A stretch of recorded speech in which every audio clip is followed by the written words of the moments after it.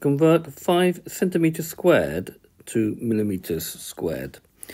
Okay, so we probably can convert 5 centimeters into millimeters, but with area we need to be a bit more careful. So, first of all, what we've got to do is we've got to work out what 1 centimeter squared is in millimeters squares. Now, the best way to do that is to draw a square and then say that length is 1 centimeter by 1 centimeter. So the area of that square will be 1 centimeter squared. Now, 1 centimeter in millimeters is 10 millimeters.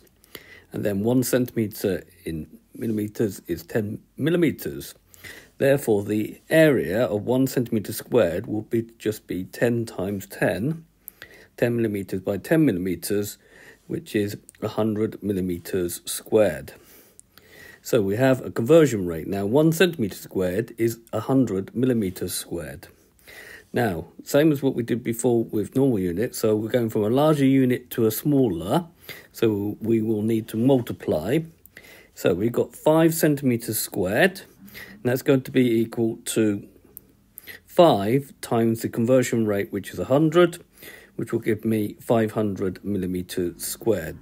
So this has been a video to show you how to convert 5 centimeters squared to millimeters squared.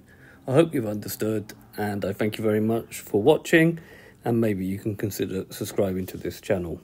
Thank you.